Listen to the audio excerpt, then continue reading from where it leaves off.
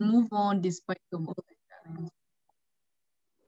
It's interesting, Jermaine, because and I suppose before we start the session more formally, I really get a sense from you and everyone of this, the social aspect comes up every single week. I've noticed all of you are really strong on that. So it's really been, I've become even more aware that social aspect is also driving you. So thank you for bringing that to our attention. Yeah, thank you. Nadej, would you like to share anything? Hello. Hello. How are the coffee tours and the?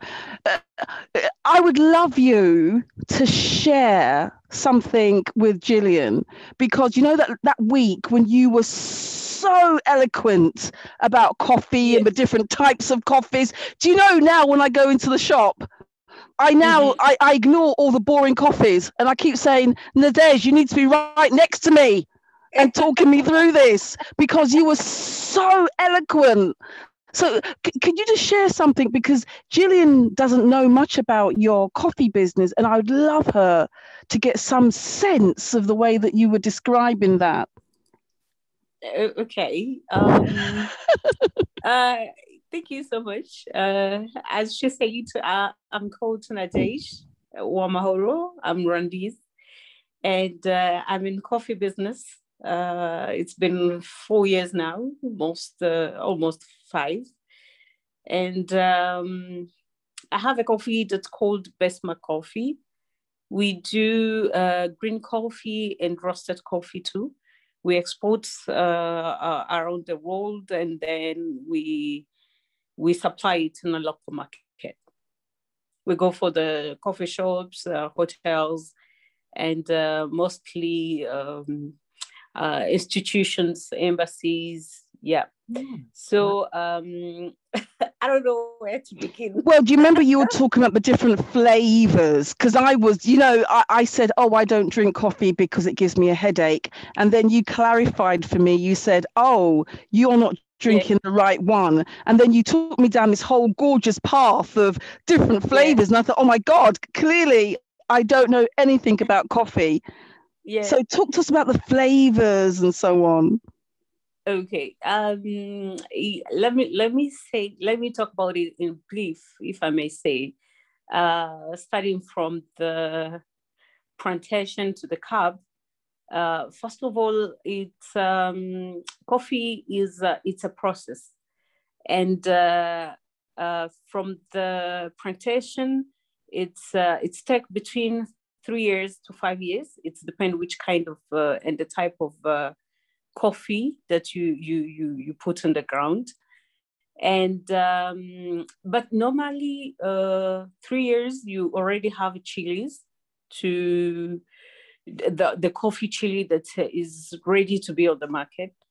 After that part, you have to go for washing station, which has a part for screening the right coffee and drying.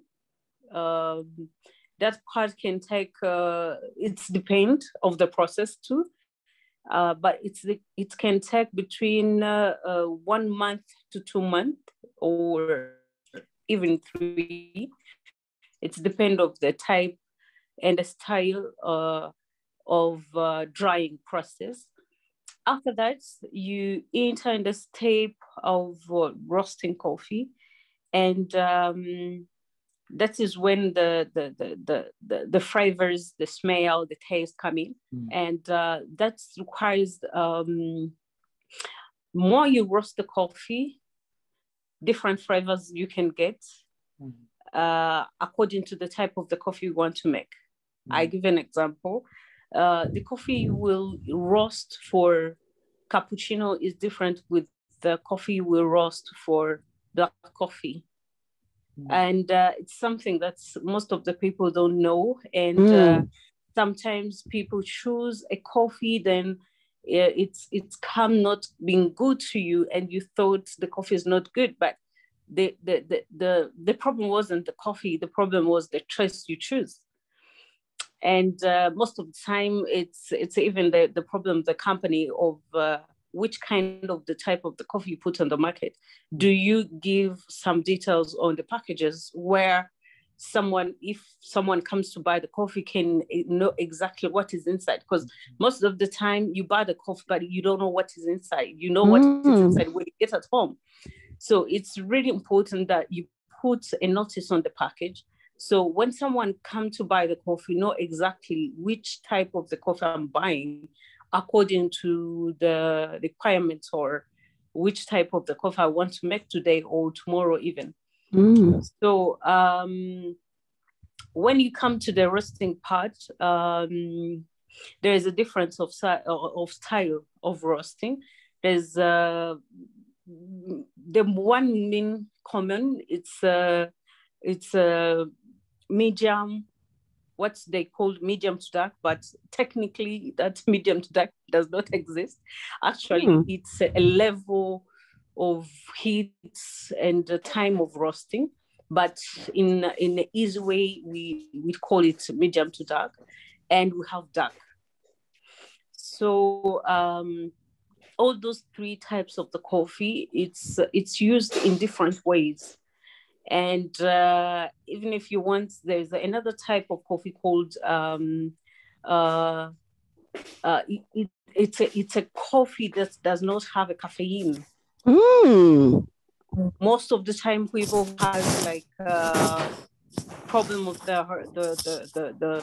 the heart and stuff. That's the cafe. That's the one they used to take. But for me, I always tell people you have to have a little bit of caffeine. Otherwise, that is not coffee. You're drinking tea. You're drinking water. But I always say there is a difference where you can prepare the coffee, and whatever the problem of a healthy problem you have, and you can't have any problem with any coffee that you may take. So when you finish the roasting coffee, that's when the coffee comes in the cup. And that's where we're starting. You have to know your healthy life to know which type of the coffee you have to drink. Right. See, I never knew that, and I just wanted that it to be shared with you, Gillian. Yeah. Yeah. Amazing. I mean, it from where Nadej started off, I immediately got the sense that it's coffee drinkers who need to be educated. There's a lot of I'm passionate about coffee. And by the way, just to share, Rwandan coffee, it's a big thing in the UK right now. Lots of my friends are talking about moving to Rwandan coffee. I have a very dear friend in his 80s who has been drinking Rwandan coffee for a while, and he's I don't know what it is about the coffee he drinks nowadays, but he has trouble with strong coffee and everything. But this coffee that he's drinking, he's saying is just right for him. It's just the right flavor. I might try and get some details about it and find out from you what it is. Yeah. And most of the time when you come to the coffee of Rwanda, we have 4 regions which has different flavors because of the soil. So it's really good to know which type of the flavors that you are looking for in the coffee you want to drink, and it's easier to get it from different places, as I said, because the flavor that you can get in the coffee, which is coming from north, is totally different with the flavors you will get in the coffee that's coming from south. Yeah, so the smell is different, the taste is different, right. And you might even say when it comes for roasting, even the time for roasting is different. Right.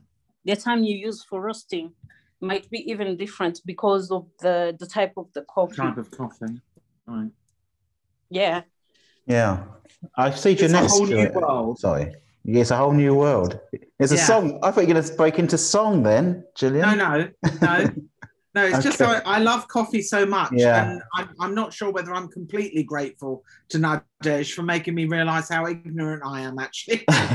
Gillian, I would never have known that, and that's really interesting because I just asked her to share, Yeah. and now this whole world has opened up. Absolutely, I'm off now. I'm going to have to find out a lot more.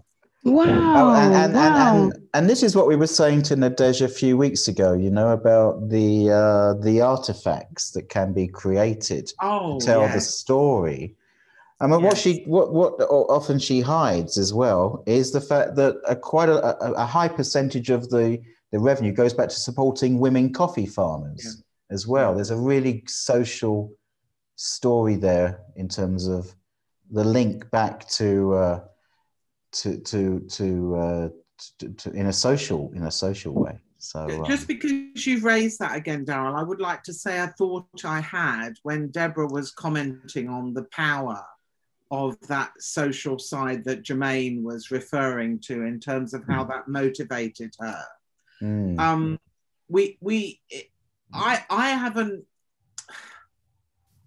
We don't really have a developed social entrepreneurial ecosystem in the UK yet. We have lots of players, but the main ecosystem, you all won't be surprised to know, is more driven by the for-profit startups who also do a lot of social work. But I think there's really something about the social entrepreneurial ecosystem in Rwanda that could really have a global message. It seems to me, in a particular way, I'm going to say, so this is to do with my own interests, which is about how an entrepreneur is developed and motivated and sustained.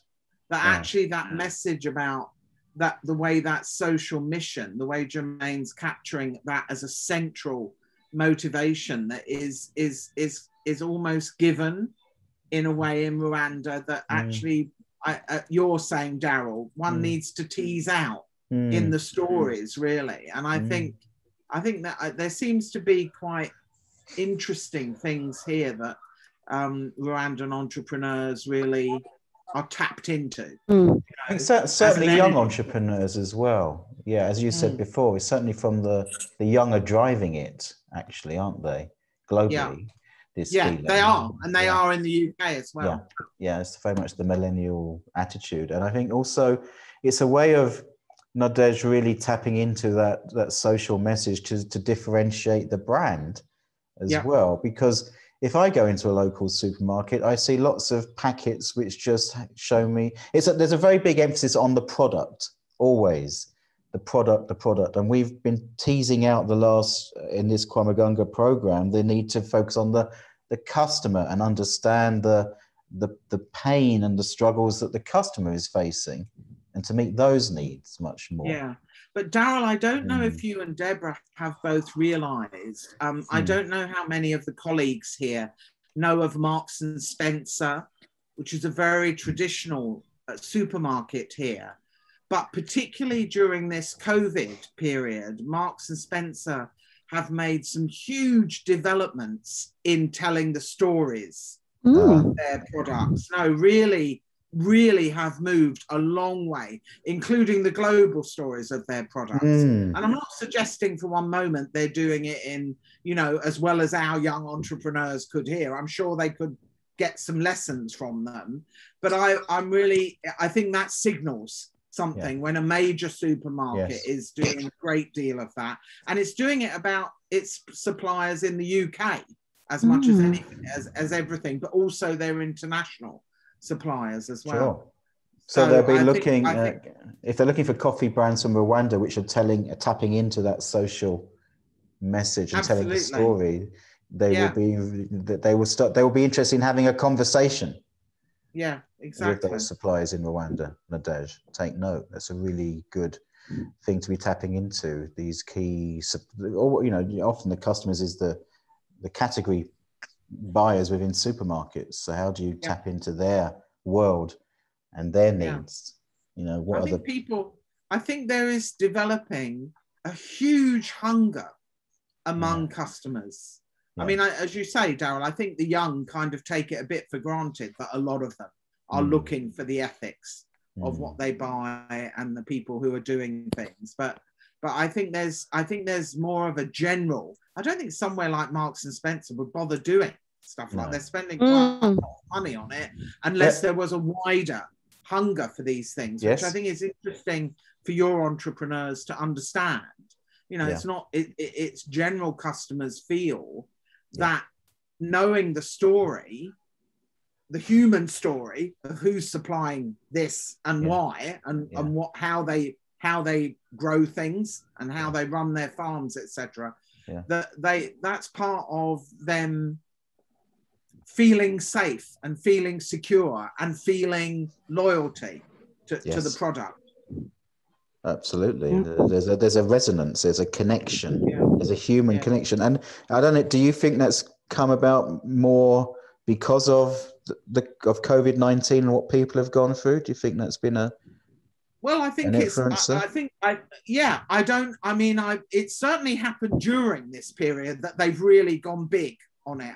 They were doing a bit of it before, but now I almost feel, you know, that I would never have thought, for instance, 2 years ago, that I'd be using Marks and Spencer as an example to what we're doing here. But actually, they are examples because they're actually featuring the people and the process and how these people have built their businesses and really making the connection between the supermarket and these people who are supplying. And now on their products, again, your colleagues may be interested to know this on this call, you know, they named the farmer.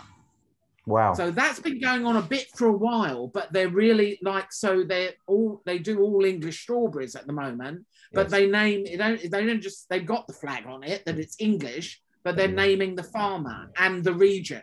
But this farm in Kent, wow, is very interesting. And I don't think they would bother with all of that unless they're general customers. It was a plus. Yes, of course. Absolutely. They are a PLC. So that's a great message, I think, for social entrepreneurs, because they have the best stories. I think they have the best stories to tell. Yes. Absolutely. And I think that's what we want to start unlocking over the next few weeks as we move forwards. The ability for you to tap into, as Gillian said, the customers' needs. And for a big company like Marks and Spencer's, which is over 100 years old in the UK, you know, has been through its ups and downs, but it's certainly one of the largest multiple retailer in the UK still. You know, and plays very heavily on its food offering. It's slightly more middle to up market. And we would say middle class, I guess, slightly older audience as well.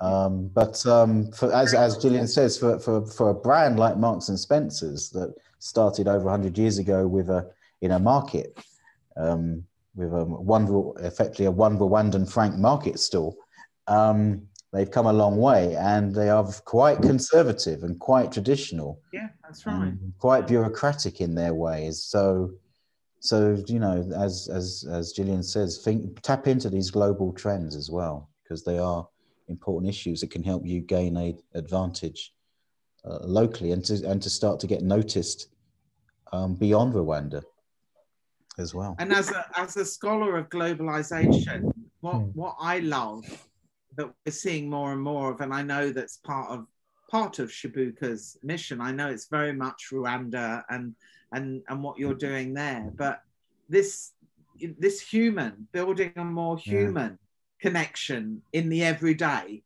you know, because shopping and buying things, it's every day, but developing global connections around the everyday, I think it's got huge potential in the next 20 to 30 years. So you see the coffee being produced by a female farmer in a province in Rwanda, and then you see it actually in someone's coffee table in the UK. That connection between the customer and the supplier, going all the way back through the supply chain. That's quite exciting, isn't it, Nadej? How do you feel about Very exciting. that? Nadej. Yes, please. How do you feel about that, you know, and how you can take the brand forwards and beyond Rwanda by starting to tell those stories in a much more human way? I'm so excited. I'm so excited. I'm sorry, my internet went off, but I lose a little bit of conversation. But yeah, I'm really excited to put it another level. And as she said, I think we as people who are in coffee industry, we really need to educate people how to drink coffee or how to take a coffee, because most of the time people might think people are not coffee are not healthy or are not good to them, not because they don't like it or because they can't take it, but because they didn't have enough information on which kind of type of coffee they can drink according to their healthy. So that's a really good point, isn't it? That educational perspective, isn't it? Educating.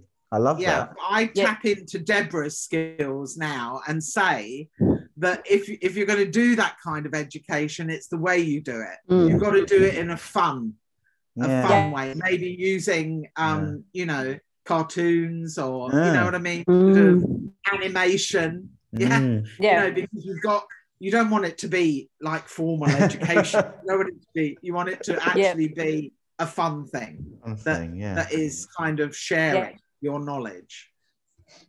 Very good. And that plays to Beneath's foundation for supporting women. It plays to Enoch in terms of, you know, how you guide and take people on tours around Rwanda, so that you can, you know, we tap into the human stories for all of you. And I know that Jeanette has joined us. Deborah, do you know Jeanette? Yes, I was going to introduce her. Some of you may know Jeanette from RTV, and she's here. Welcome, Jeanette. And Jeanette and I have been having lots of discussions about how she sees the way that you could all develop your storytelling. Clearly, she's been observing the way that you're talking about entrepreneurship in the media, and I'm sure, Jeanette, you might like to share some of the ideas that we have that we've been exploring. Jeanette? Hello. So I'd like to introduce you to everyone. Everyone knows you from RTV, but I thought it would be quite interesting if you wanted to share with them some of the things that you have noticed when they talk about their products, and maybe some of the things that you would encourage them to focus on so that their stories are more appealing, more attractive, more engaging. Thank you, and hello everyone. I'm sorry I came in late because I was at work. I thought that I will be home at 8, before 8, but I arrived in late. But I'm so sorry. I hope you understand. We do. Were you doing something interesting on the TV? No, but no. I was preparing my tomorrow's show. Jeanette, would you share with us some of your how you prepare? What do you look for when you are looking for interesting stories to go onto your show? It would be lovely, I think, for all our colleagues to kind of get some insight in terms of how you look at people and say, which ones do you want to invite and why? When I'm preparing my show, it is some different segments. There are a segment for news. Of course, I can't prepare it before because I have to talk something new. And there are another segment that is for entrepreneurs. It's called in Kinyarwanda, Ibanga ry'ubukungu. I don't know how to translate it in English, but it's how you, someone developed himself and how he started and where he is now, but also vision. And this is where we interview some entrepreneurs here in Rwanda. And there's another segment for innovation. And I think that both of those segments can be interesting for our entrepreneurs here, because there's it's where they can talk about their dreams and how they can develop their projects. And what I would like to hear from them when I will be interviewing them, it's how they started, of course, and where they are now, but also the challenges that they face in the, and also about showing us how they would like to develop the society, because in the vision of the government is to create more, I think it's 200,000 jobs every year. And when you are an entrepreneur, you have how you will contribute to this vision of your country. And for example, I was following what Nadej was saying, and I think it's a very thing that it's something that is very interesting, because I think she would like to develop more her project, and I think she has to show how she will develop that, but also how she will create more jobs for young people here in Rwanda, because we still have problems for young to get jobs. But if she's able to show that she through her project, she will be able to create more jobs, but also to develop the society. She was talking about educating people on how and when to drink coffee. Here in Rwanda, more people don't drink coffee, but because I think that they don't know the importance of coffee on health. But she can be able to explain to people that coffee is healthy, and but also explain how and when they can take coffee. I think more people will be interested in drinking coffee, but especially in her coffee, because she will be the one who educated people about coffee. I think it's when we will be interviewing her, she has to show that coffee is healthy, is important for health, and if she has some customers who can who can give testimony about her coffee, how it is good, I think it will be interesting. Nadej. Go ahead, Jeanette.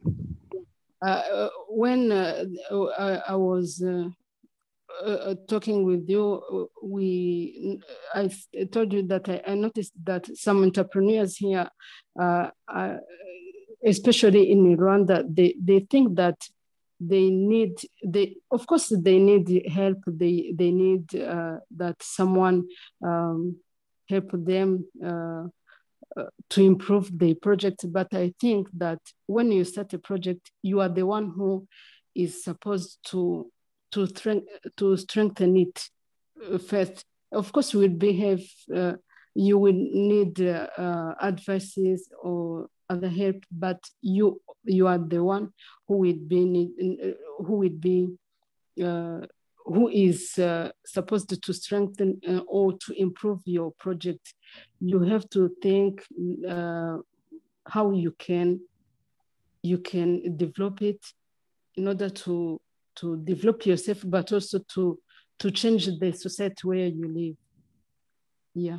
So Jeanette, so you're saying, so you've got these two strands, entrepreneur strand and innovation strand, which you're basically saying that entrepreneurs here are they would be interested to be involved with, but you're saying that they should really focus their storytelling around job creation, how they develop society, and then this really interesting piece here, that they must focus on how they are the ones to strengthen the organization. Is that about personal leadership or community leadership? I mean, could you tell us some more about that? Could you kind of unpack that a bit more? Yeah, it's about leadership. They have to be leaders, to show that they are leaders.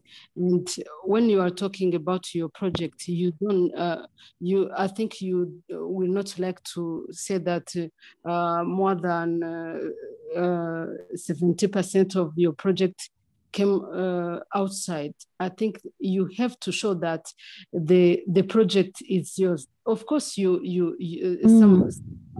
people helped you, but the project is yours, and you have to show that it is yours, and that you have the ideas, how you would develop it. It is in your hands. It's what I was trying to say.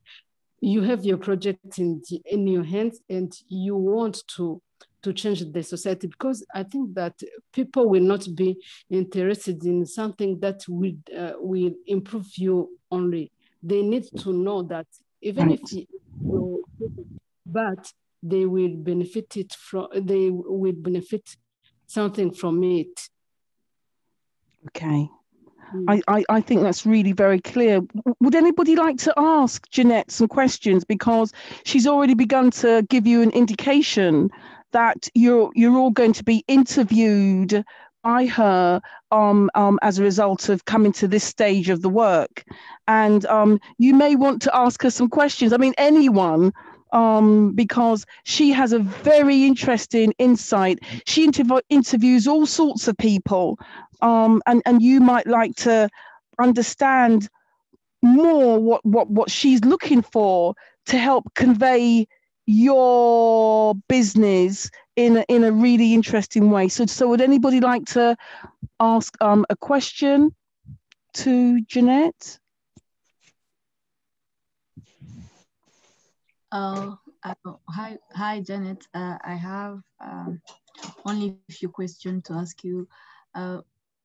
Well, I've been following, but I would like to know what you do in real life as a business, and in your shows, which show do you do, and how do you plan to do it every single day? You say you have to plan something like that, and how do you plan? How is your planning being executed? About my show. Yes, I think she's interested in your show and how you do the planning. And I think she even, I think she thinks that you have a business. Maybe you do, Jeanette. Pray tell, share. No, I don't have any business, but about my TV show, it is called Izingiro ry'Ubukungu. It's in Kinyarwanda, but it's where we talk about business issues in Rwanda, but also around the world.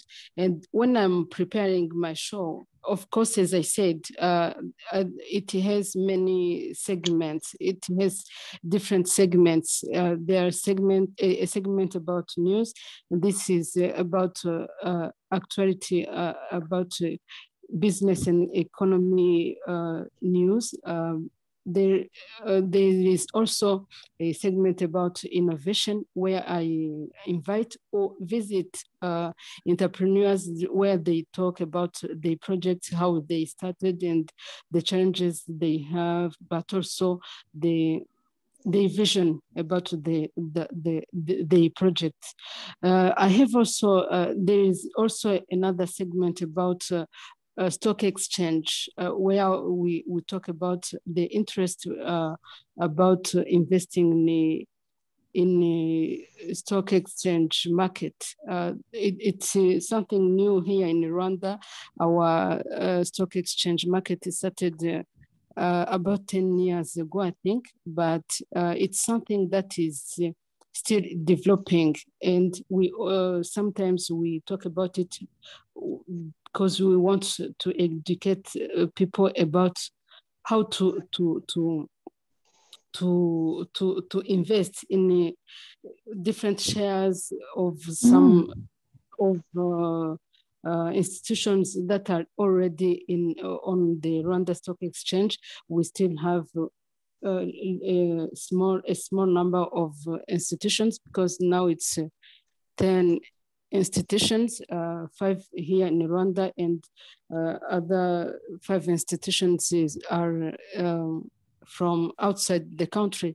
But I think also, if I can share with some entrepreneurs here, you can even, you sometimes have difficulties from borrowing to the bank when you need more investment. But the stock exchange is where you can also get funds to develop your projects, because you can sell some shares of your company, and when there are some investors, you can get funds to develop other projects that you have. But also it helps you to work in transparency, because one of the criteria to be accepted on the Rwanda Stock Exchange, you have to show how you manage your business. You have to show that you work transparently, and that your administration is I don't know how to say it, but you have to show that your company, your business is well managed, and it is something that will help you maybe in the future. When I also prepare my show, I'm wondering what will be interesting for people, because our business show is first of all to educate how people can develop themselves, even if you don't have much money, but you can start slowly and develop you more and more when you get interesting ideas, and when you know where you can find some funds, that this will help you. I think it's when if I can respond to Beneath, when I am preparing, I am thinking about my audience, what would be interesting for them, what would help them develop themselves. If you want to become an entrepreneur, what can you do to start your business? What can you do to improve what you was doing? Yeah, it's I don't know if I responded well, but I think it's that's how I can explain it. Jermaine, were you happy with that? Would you like to ask her something else? Well, thank you very much for this whole explanation. I like the fact that you talked about the capital market, which is the topic that as a youth I'm currently being interested in. And one last thing is I would like to take this opportunity and request that, if possible, I wish one day I'll be one of your guest in your show. It's a pleasure for me. If now possible, and I would like to connect with you for further discussion. Yeah, it's possible, and I like to work with young entrepreneurs, because you are the one who can encourage others to start their business or to develop their project. And yeah, I think I will invite you one day, or I will visit you, have some interviews with you, and use it in my show.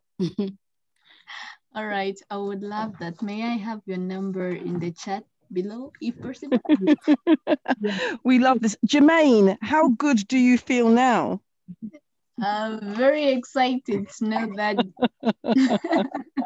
Wonderful, wonderful, wonderful. You see, these are the reasons why we come together as a collective, so that we can make all these sorts of connections. Deborah, don't. Sorry, Beneath, you said something? I'm back. Oh, yes. I can now communicate. Go ahead. You were going to say something, yes. Beneath, go ahead. I was saying that I'm so sorry. Can you hear me? Yes. Oh, you seem to have disappeared, Beneath. Okay, Beneath, so when you return, you'll come back in the conversation. But this conversation is to everyone. And we have been working behind the scenes to invite Jeanette here, and you're all going to get the opportunity to have interviews with Jeanette. So this is something that is going to be available to everyone. Part of the process has been almost to, warm you up like you're going to the gym. So then when you do meet this amazing colleague, Jeanette, you feel way more confident to explain your story, and you can see the level that she is inviting you to work on. So this welcome is actually to everyone. Did you want to say something, Daryl? No, I was listening. Really, I love what Jeanette was saying and the advice that she was giving. And as you've said, this whole process has been about taking people to this step where you'll all be invited to be part of a film that we are going to be showcasing later in the summer. And I think alongside that, really, it's about now working closely with you guys. I was really interested by some of the key themes that are really important that need to be drawn out, such as, leadership, impact on your community, job creation, corporate governance, and so on. So this helps us really design a mentoring program going forwards with you guys over the next few months to support you in terms of taking your idea forward, so that come the end of the summer, we'll have a very strong showcase film which you all will feature in, telling your wonderful stories, and you'll also be able to articulate much stronger propositions, ideas which connect with your audiences and help you take your business or foundation to the next level. Yeah. Thank you, Daryl. Beneath, are you back? Did you want to ask any questions? Had you a question for Jeanette? Had you a question for Gillian? I'm back, but I don't know if you can hear me now. Yes, we can hear you very clearly. Okay, thank you so much. So I would like to say that I'm so happy that Jeanette joined us. Having her, it really means a lot in our initiative, in our businesses. I believe that it will help us grow. So I would like to say thank you so much for this great connection, as well as all of the courses we have got from this program. I believe and I know that we will continue walking together every day. And also the other thing I would like to highlight is that hearing from Jeanette has given me the hope that our voices are going to be heard. And it is going to impact our life as well as our beneficiaries' life and our businesses. So I'm so happy. I can say thank you so much. Beneath, you seem to be, correct me if I'm wrong, but quite emotional when you said our voices are going to be heard.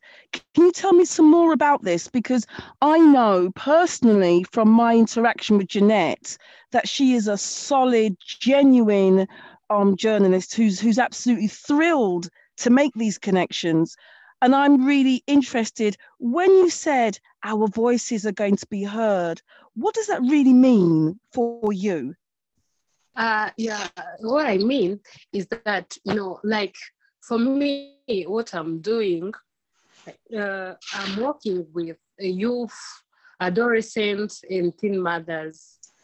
So working with them, it means that you have first to understand them, to listen them, so that you can be able to give them solution.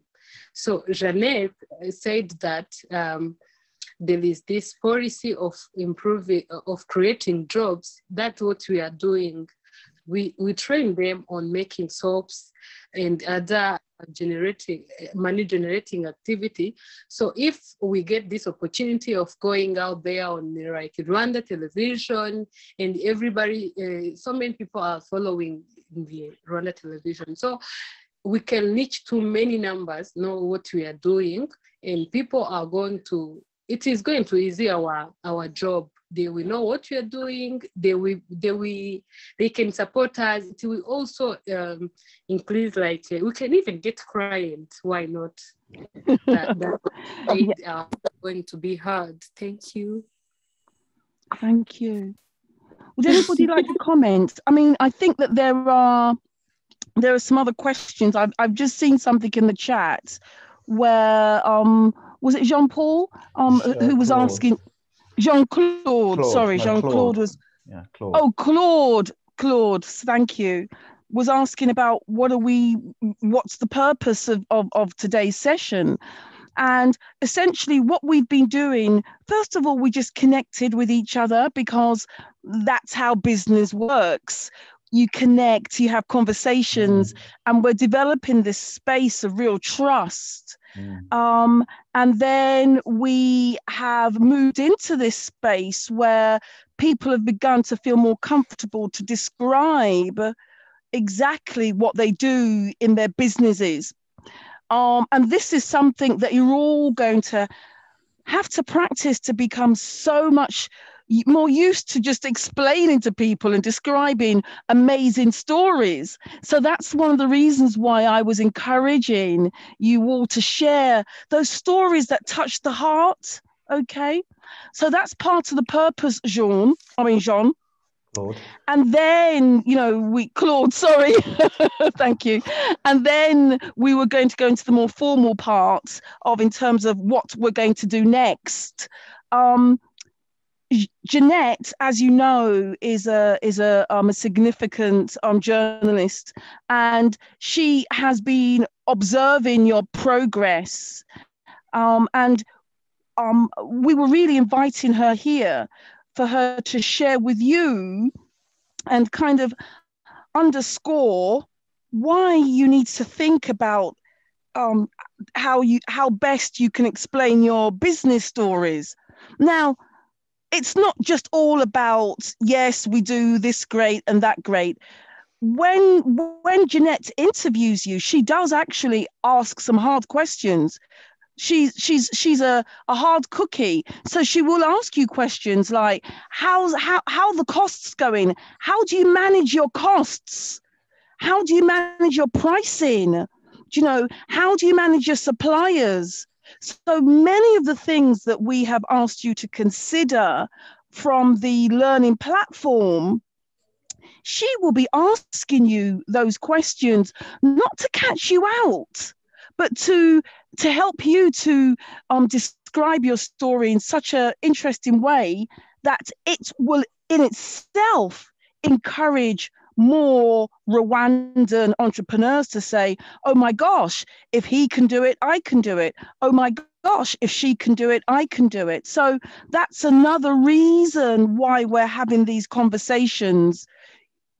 Just by taking on this process, people are being inspired by you, you're being inspired by each other, and conversations are really the glue. So that's what we're doing here, Claude. So I just wanted to share that. I'm really going to leave it out to others because I've been doing lots of talking. So yeah, I'm going to stop now. Yeah, I mean, Gillian, do you want to add something in about the importance I did want to add something, really. Thank you. Yeah, just to say, I think, to everyone on the call here, how enormously helpful Jeanette's pointers are that Daryl identified. Because I think this session this stage that you're all going into, and that Jeanette's, amazing expertise will just be invaluable to you in helping you, it's combining three things really: your own story about how you've developed your project and your venture, the more formal parts of what the business model is. Sorry to use quite a boring term, but what the business model is, what your value proposition is, what stage you're at in your business, what the plans are for the future, as much as you have them, with figures around that as much as you can, with numbers around that as much as you can. And then what she was saying very importantly is the context, the social context. And that's what's a challenge for a lot of certainly new entrepreneurs to know. So that's a big part of the story. So it's that sort of end to end thing. You start with you, and then how the formal parts of how your business or your venture or your social enterprise is becoming a reality, with the numbers attached to that and your plans. But then the context, why? What are you doing this for? How is it helping society? How will you create jobs? How is that process? And I cannot underscore what Deborah said about this. You've got to become very fluent about your story. It's really, really tough to really get a really clear grasp on all those facets I just laid out. And you need practice. It doesn't come overnight, and you need to write things down and draw pictures and have conversations and test things out on people. So I just think you're very lucky to have Jeanette's expert advice. I come from a journalistic background, and one thing journalists learn is, they have to deliver something in a short space of time, got to make sure everything's in there. So the way she listed those things for you, and you'll be able to listen to the recording. Again, I'd suggest you go back and listen to what she said, because you can see clearly how she's suggesting you need to approach this. And it's something you have to learn. I don't know what Daryl thinks about that. I don't think you just know it.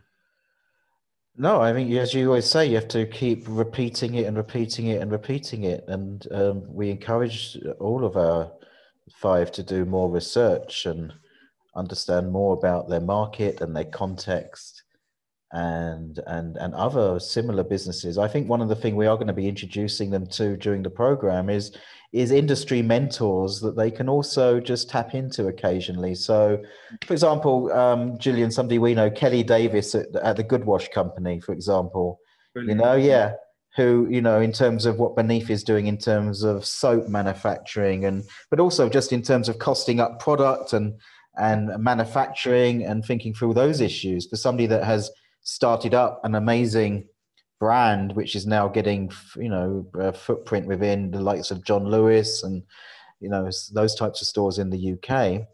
So I think we want to bring in those types of people and other social entrepreneurs from other coffee brands that are now maybe at a more advanced stage. More advanced, yeah. Yeah, and I think because you can certainly learn, can't you, from those that are at a more of a stage of growth and a stage further forward in their planning and thinking. So we want to bring in industry mentors, don't we, Deborah? To sit alongside us as mentors, but also to have these collective sessions, which are so powerful, so that you become a really strong. Well, I guess the academic term might be a community of practice, but essentially a community where you can share and learn from each other, and reflect on what's working for you, and so you're stronger together. And we know that's really an important part of the Rwandan societal values as well, this sense of community, well, and the startup ecosystem, anywhere. Absolutely. It's all about sharing. It's all about sharing stories on a peer-to-peer level. It's really important. But I also loved what Jeanette said about, Rwanda's need to hear your stories so that you encourage other young entrepreneurs. So that's an important part. And that's why I think, as Deborah says, talking about the heart of your story and where it comes from is an important facet. But the art, if I might say, the art is in balancing all those kinds of different elements that Jeanette pointed out and that Daryl and myself have been talking about, and getting that balance right for you and your kind of script right.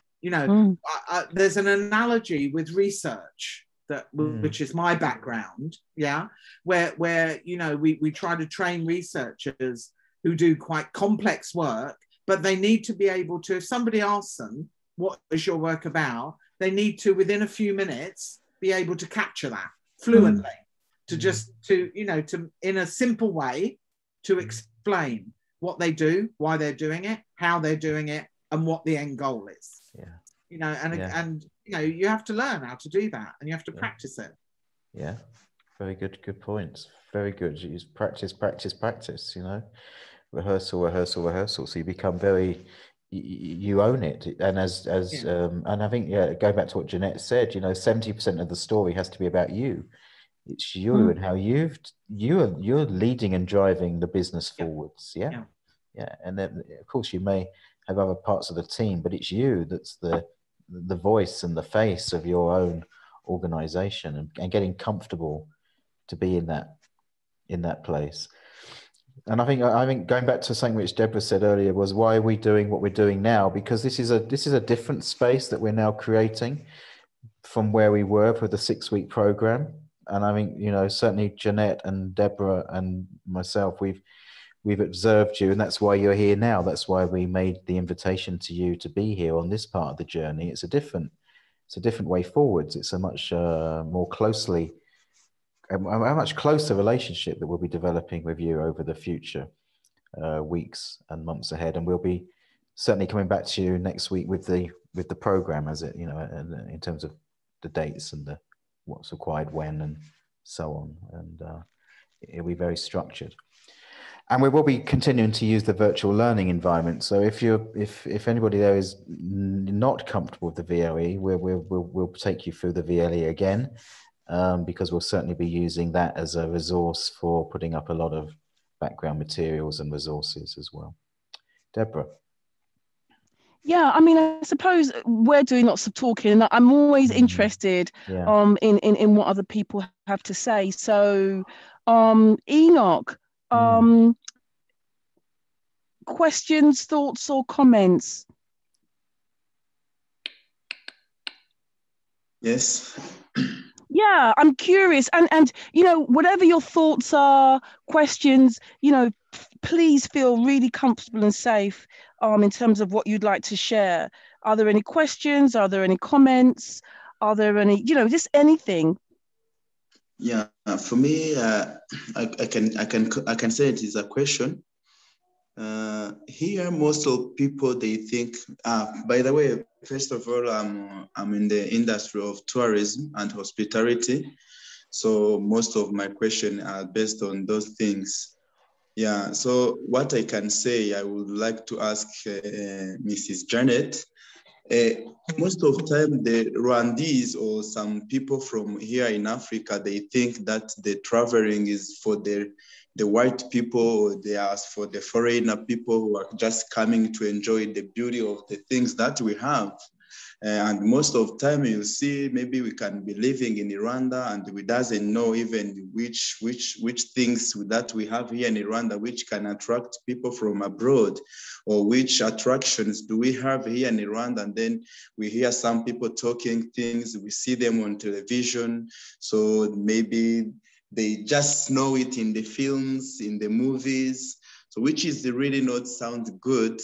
And I would like, do you really know why the most of people, they think that the traveling or just going out or just discovering different things, it belongs to those people from abroad, or it belongs to those people who are coming from the foreigners countries? So, and the other things, I was wondering, what can we do, or which fight can we fight to make people, the local people, to like these like we know we are having even domestic packages, so the people from local, they can just enjoy them at the cheapest prices. They go, they visit everything in Rwanda. They go, we can even take them outside of Rwanda to discover so many things. But sometimes they think it's not belong to them because of maybe it can be expensive, and the other things that sometimes they doesn't feel even to go because they doesn't know much. So they just like to hear things in history. They doesn't know to go. They doesn't want to go where those history are based on. So I really want to know what, or maybe if she can ever talk to some people, why are they people having that mind?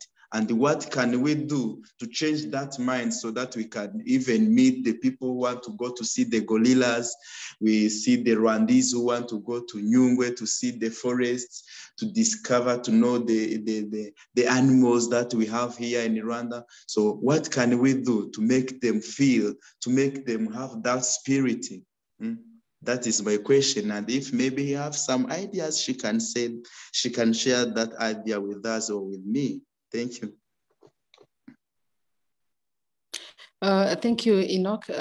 First of all, you mentioned the cost. I think also Beneath talked about it. Sometimes the cost is very high, and more people don't have enough money to go to visit what you was talking about. But also I was wondering why every tourism company proposed only to visit animals and some other things that we found in the parks. Why don't you show that there are some other things that people can visit? For example, you can develop tourism about culture, about our culture, because some people don't even some Rwandans don't know our culture. You can develop that aspect of tourism about the culture of Rwanda. I think that many people will be interested in it instead of visiting gorillas and some other animals. Maybe it's my point of view. Maybe Rwandans don't like to visit animals. Maybe they would like to visit some other things. Why don't you develop these aspects of tourism? You can in your story you can find something else to talk about for bring so you can bring or interest many people in your tourism, in what you are proposing for the tourism. I think that first of all the cost is a problem, that many people don't have enough money to to pay this, but also what you are proposing. I think you have to think about something else to propose to Rwandans, because we don't need, all of us don't need to go to visit Gorillas or Akagera Park. We have something else. Maybe we have something else that we can be interested in. Yeah, sorry, yeah. The thing that I can add on, you know, sometimes, that might be maybe expensive. Yes, I do agree. And most of people from Rwanda, they are struggling of how they can get food, how they can get some school fees for their families, for their children. So we don't want to advise them to go and spend those like $1 million to see the gorilla, like that much to see those expensive packages. But we still having those cheapest packages where maybe we can take them even to discover. Sometimes in Kinyarwanda, we have those historical sites. When maybe you say on Urutare Rwandaba, and then someone can hear Urutare Rwandaba, and then he sees it sounds like something foreign, which is not good.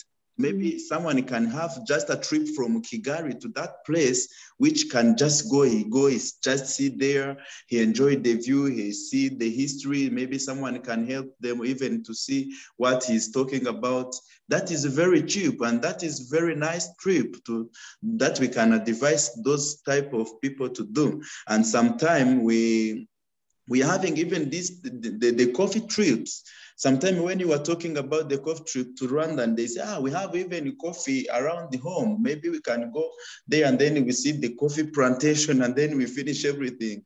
So that's the problem that my colleague have been saying, that most of people, they doesn't drink coffee because they just see it. They doesn't know the benefit of coffee. They doesn't know the type of coffee. Most of people, they even know that we have only type of coffee, which is wrong. So they can maybe, I don't know if we can, I don't know what I can say, maybe if it's to fight or if it's to start teaching them that they can be having that spirit of right to know different things, discovering the things in our countries. You can start with your friends, maybe your friends, and your friends will tell their friends, and their friends will tell their friends, and so on. So you will have many customers or many clients from around Rwanda, but you can start with some group of people that you know, and those group of people will tell their friends that Enoch, even if you think that his company is about tourism, but he have some some different things that he can show, or he can make you discover our culture, our ancestral history. Yeah, I think you can find something else something to propose to people, starting with your friends and your family, maybe. Thank you.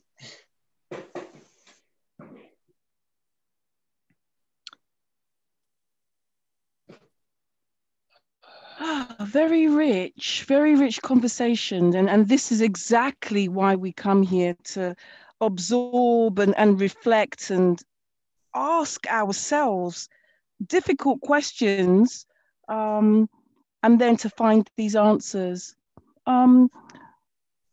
Claude? Yes, Garen. So first of all, thank you so much for this conversation. So I would like to answer this question from Enoch. I said that, can you hear me? Absolutely. Yeah. Yes, you're perfect. Can you hear me? Yes, we can hear you nice and clearly. Yeah. Go ahead, we please. Can hear you. Yes, go ahead. Yeah, thank you so much. I would like to answer this question from Enoch.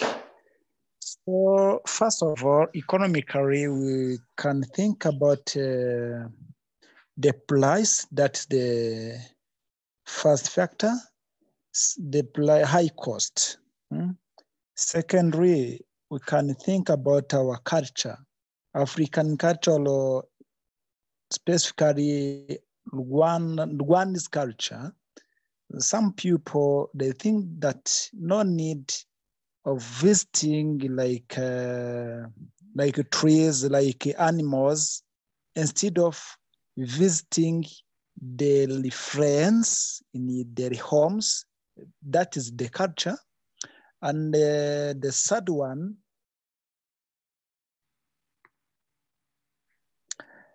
someone who take the time for visiting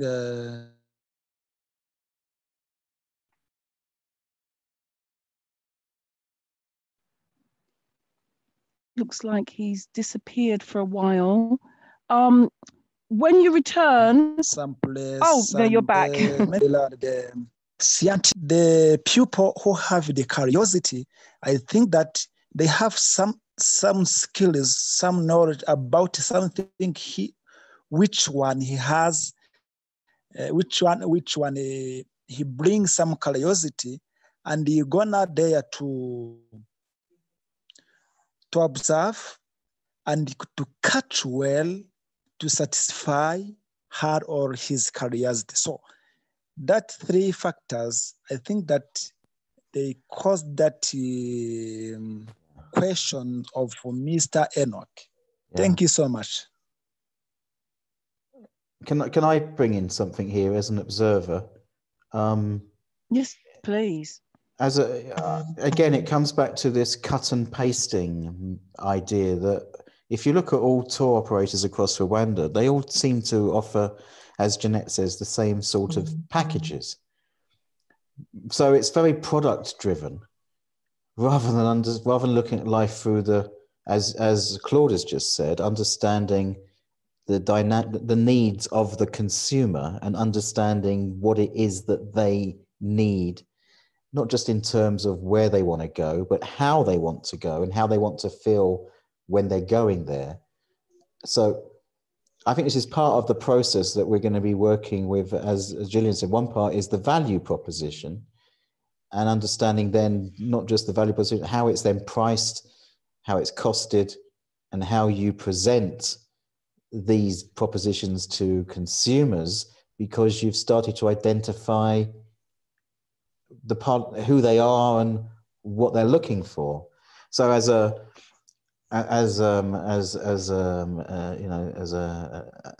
UK guy that now lives here most of the time with my Rwandan wife, I observe that it's very much, they all seem to be product driven, not consumer driven. It's not about the experience from the customer. The packages are not value adding. They're all very similar. So therefore there isn't much differentiation in the marketplace, and they're all trying to, I don't know, it's a scatter gun. Just something will hit on the wall and it will hit and something will stick, but it's not very well targeted. It's like if you play paintball, you're trying to, maybe that's not the ideal analogy, but it's just come to my head. But, you want to really target who it is you're aiming at. And I think in this country, ideas of segmenting the community and choosing what parts of the community you really want to hone in on needs more development. And hopefully that's an opportunity through this process. It's interesting that you asked a broadcast journalist for the answers, but actually it's a responsibility of the entrepreneur to go and find out those answers and to investigate what's happening in the market, And so the answers have to come from the work that you do as entrepreneurs. And yes, we can give you some ideas and techniques. Indeed, we talked about the ideas of segmenting the market in an earlier week on the VLE, but we need to constantly revisit these issues, because I see a lot of product-centric thinking rather than thinking, well, who in the market, who in the community might well want to be interested in buying these types of services, and what is it they really need? And again, so you go, okay, there's a coffee tour, and then you find that 5 or 6 tour operators offer coffee tours, but what's going to make your one the one? What makes your one the one that everyone has to go on? What is making yours so special? And I know that Deborah and I hope that through this process, out of the work that Enoch and Nadej can start to look at doing together, we could come out with yeah, exactly, Gillian. We can come out with a collaborative partnership offering. Yeah? It's here. Definitely.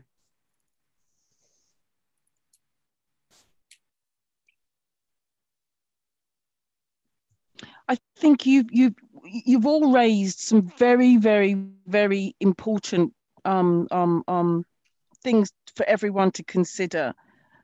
And as Daryl said, you've asked the journalist, and the journalist is pointing it back to you.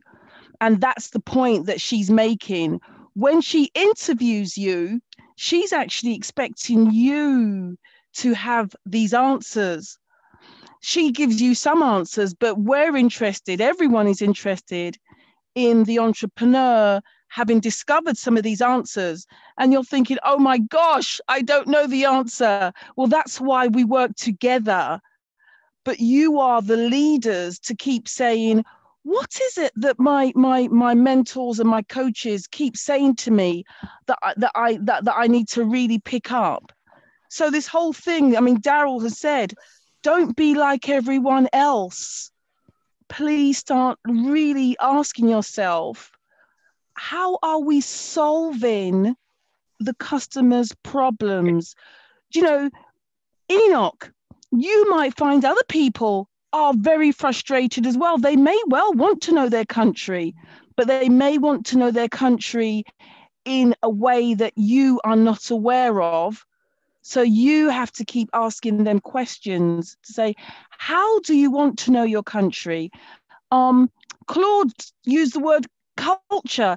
I keep hearing the word culture. So perhaps you might want to reshape some of your offering to talk more about culture. And why is culture so important? Ask them why, what is the pain, the frustration that they're feeling that you can help them to work out? Do you know, what is it? Why has more than, well, there's 2 or 3 people have said already, we want to know about the culture. Yeah. We're not always interested in the animals. We want to know about culture. So perhaps explore that. And this is something that I learned as an entrepreneur. Do you know, sometimes when you've got your idea and then the customer says something different, you're like, is this criticism? It's not criticism. Yeah. They're helping you. They're helping you. So it's really, as you get closer, when they say something different to what you expect, open up, welcome it. It's not a criticism. They're actually in a conversation with you, and they are welcoming you to welcome how you can help them, as it were. And notice I'm using the word welcome. It is very welcoming. So they're not rejecting you saying, oh, that's total rubbish. But they are saying, can you talk about culture a bit more than the animals? So Enoch, I'm curious, what are you making? How is this working out for you in your mind as you're now hearing this? Yeah. I'm so happy, by the way. You know, sometimes we are here to benefit, and I've got some point. Sometime I was thinking maybe about something, but now I can get the point. Now I'm going to strengthen about how I can make people love their culture, how I can make the Rwandese to love our culture, the Rwandan culture, and then we shall make, maybe we can design it, how they can love it, and then they join Yeah, so I've got the point, and that advice is very sharpening in my mind. Yeah, and this is something I'm going to share with you. I had a major entrepreneurial fail. You know, I work in education, so I decided I'm going to set up some training company. Do you know how many people attended my sessions? No, tell me. You know the answer. 0. And I said, oh no, I can't tell anyone. I mean, that was about 20 years ago, but for ages, because I decided, right, I'm going to put the center, it was in the middle of the countryside. I decided, yes, it's really good. I'm going to teach them marketing and da-da-da. But did I actually talk to anyone? No, I talked to myself. And I decided, and it was so embarrassing. And it's only 20 years later today that I am outing myself. And I'm saying it was a major, thank you, Daryl. It was a major fail. And yeah, but I learned it's not about me. Just because I think I know this, it's about me listening to the customer. It's not about you. And it's, I just had to, and Enoch, I shared that because, I mean, and I haven't shared that with anyone. So now I'm sharing, and this is recorded. Oh my God. Yeah. I'll share my big failure as well, but I'll do it another time. I'll share my success and my failure. I will be going back to listen to them. I will be going back. So I suppose what I'm saying to you is you're receiving feedback. It's not criticism, because obviously since then I've gone on and done wonderful things. Of course I have. And I've had paying customers, but I do remember that first one, OMG. And I was like, this can't be happening. And I spent good money, setting it all up, etc. The point I make, well, you can take whatever points you want from this, but my thing to you is, when you hear customers are steering you in another way, it's not criticism. It's there to help you and to save some money. You don't waste your money. Wow, thank you. Yeah. Yeah, I've run today. Nadej, you had your hand up for some time. Did you want to contribute? Yes. Actually, most of the thing I wanted to say, you guys, you almost say it. But what I want to talk to Enoch is 3 things. First of all, if you want to have customers, or if you want to succeed, if I may say, for your tour point of the day, you don't have to think as the boss. You have to think as the client, because that is when you're going to satisfy them. And the second thing, you have to think according to the season and what is going on. Let's say if you want to interest people to go to see Akagera, tell them something they don't know in your advertisement. Don't tell them what they know. Because what you will tell in advertisement that you are going to visit Akagera, if you advertise and show me and say something I know, I'm not interested to come. So you have to tell me something I don't know. That's one. Second thing, the first point is to think as a client, not to think as the boss. The second thing is to know the season. What is booming nowadays? What's something that booming, like everyone needs to know about? okay? So that you can put people to be interested, to know the reason. Let me give you an example. There might be people who are asking why Nyiragongo has vomited recently. And that is your region. So you may make a tour and talk about volcanoes. You interest them about what is going on now. Don't do something that might interest them in long term. Do something that people are hearing. People are interested to know why the reason, what is going on. You get. That's the second point. The third point, it's the point everyone talked about. It's about the cost. And I always say most of the time we fail because we want to succeed alone. We want to do everything alone. And that is where most of the people fail. You have to know how to make partnership, how to do MOUs with companies that you focusing to visit. For example, if you say, let's take this example. Let's say we are 12 million Rwandan francs, Rwandan population, sorry. And let's say 6 million people can afford to do those tourism campaigns that you can propose them.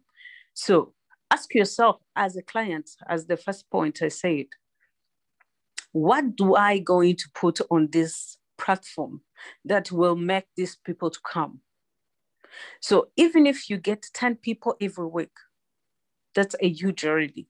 And that is what Mrs. Janet talked about. Start with your family and friends, because that is the people who knows you, who trust you, who can support you first. And those people are the one who going to bring another one. And you have to learn how to do the promotions and the MOUs with those people. I give you an example. If today I may say it's so expensive to go to see gorillas, according to the cost that they charge nowadays. But if you looked well and you make sure, let's say, you can go to RDB. You told them, I'm a young entrepreneur. I want to make a collaboration with you. Don't look when the high season of looking gorillas, because no one is going to give you that space.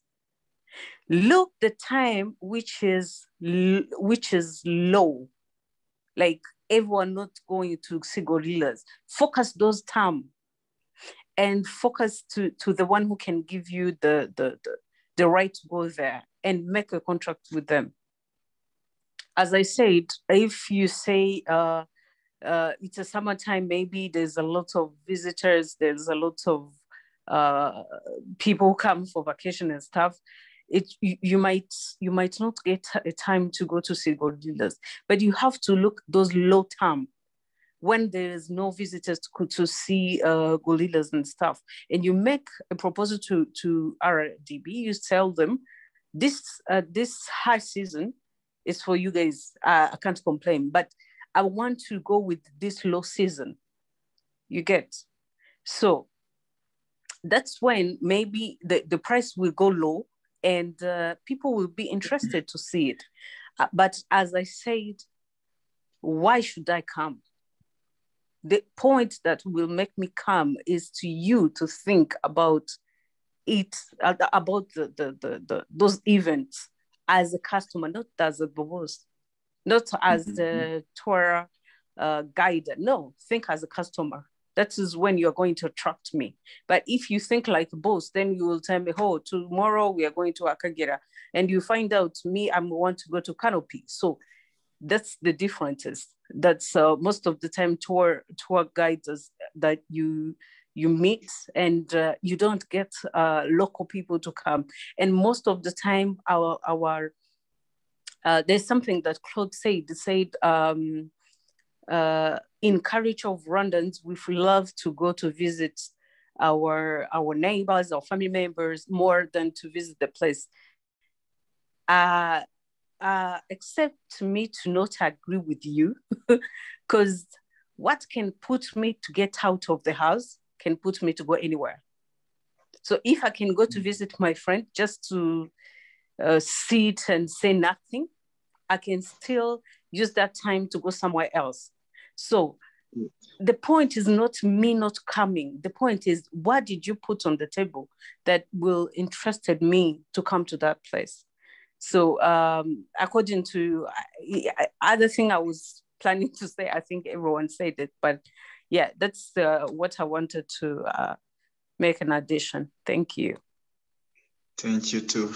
Well noted. Thank you very much. I think there's been an incredible amount of wisdom that's been shared. And I think all of us have grown from this real sharing of minds. And that's the reason why people often call these spaces mastermind spaces, because we start to grow.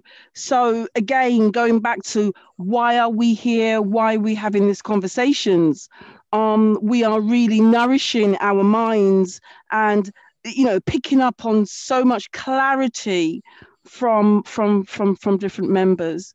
I'm aware of time, and I'm wondering what we might want to do next, Daryl. Yeah, I think we've had a very long and productive discussion, and this is how we will continue to go forwards over the next coming months, because sometimes you need to have some individual time with someone from the Shibuka team, and sometimes you need to come together collectively to share the work that you've been doing and to get inspiration and from others in terms of the ideas you're developing. I know that next week we're going to come back to you with the structured program we have in mind. I think it was really helpful today to listen to Jeanette in terms of what those key focal points are from her perspective, because those are the key issues that we really need to keep coming back to again and again and again and again in terms of a Rwandan context, to make sure that you can ultimately build sustainable businesses with sustainable business models that focus in on the needs of the customers and enable you to grow your business and create more jobs for Rwanda's economy. That's what we're here to do and here to help guide you. So I think in terms of next steps, we're going to go away and think about, in terms of individual mentors for each of you from the team, and also putting together that structured program. So week on week, these sessions become really spaces, as Deborah said before, safe spaces for you to create your ideas and to grow and be inspired. Gillian, do you want to add anything as well?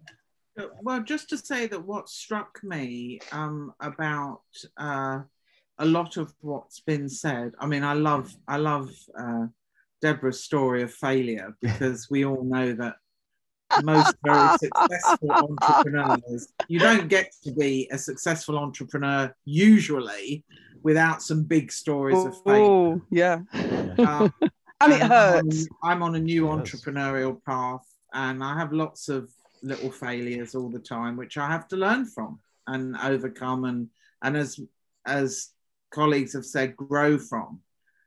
So other than Deborah's story of failure, which was brilliant, and Jeanette's expert advice, which I think we all need to think about, the strongest message here is the peer-to-peer feedback and advice, because it has been my experience of working in startup ecosystems that most entrepreneurs learn most from their peers. I mean, I agree with Daryl that having people who are further along the path is really important as experts to share their experience and whatever. But I somehow, I mean, I think that's why boot camps and other kinds of things that Google, etc., have always run and have been so productive. They're the best things I've been to, a whole weekend with a group of entrepreneurs. And basically, we're just sharing, this is what I want to do, and questioning each other about, well, how are you going to do it? And, oh, that doesn't sound very good. And yeah. So I just think I'm just really, I feel really pleased to be eavesdropping on the peer-to-peer sharing. And I just feel the strength of it. That's where the strength is. That's the ecosystem in a big way. And I think, Gillian, you've touched on a very important point that we're going to be building in, which is that some of these sessions, we're not going to be here. Right. It's for them to have these discussions and then learn from each other. And also, I think I know all of them here like using WhatsApp, that create a WhatsApp group, but we won't be in it. This is for you guys. It's your space. So we're going to create a new WhatsApp group, and I'm sure Beneath will, or Jermaine will consider becoming the admin for that, because it's your space, your development. We can put in some ideas, but then ultimately it's down to you guys to have those discussions. And then when we come back together again, you can tell us what you've achieved and what you've learned along the way. Yeah.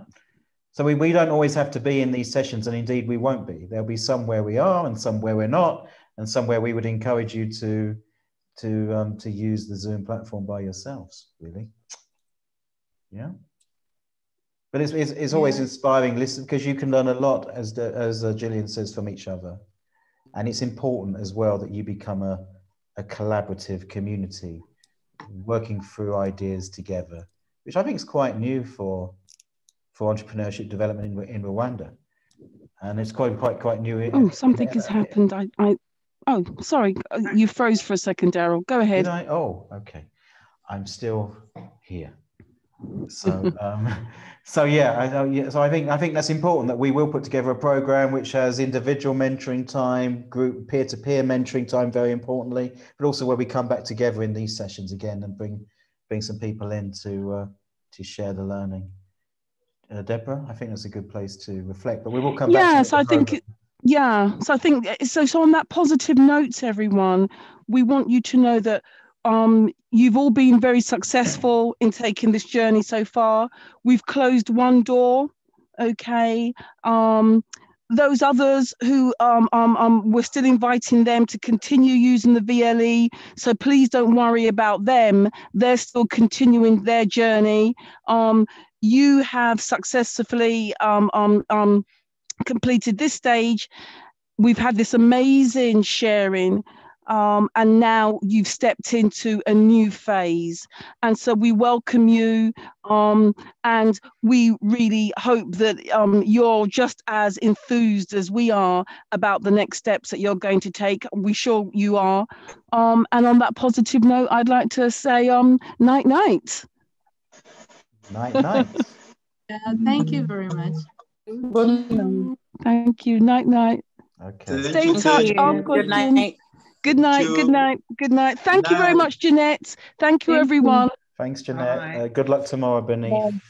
And see you next time. Hey, Daryl. We'll talk off. Yeah. Okay. Are you there? We'll. No, I'm not much better. No, I'm going to go back to bed now. It's okay. I'm so sorry. That's all right. Don't worry. We'll talk another time. I'll see you next week. Okay. Bye. And thank you so much, Gillian. Thank you, everyone. Thank you.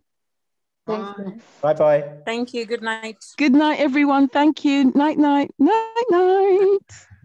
Bye. Bye-bye. Night, night. Bye-bye. I'm just going to sit here.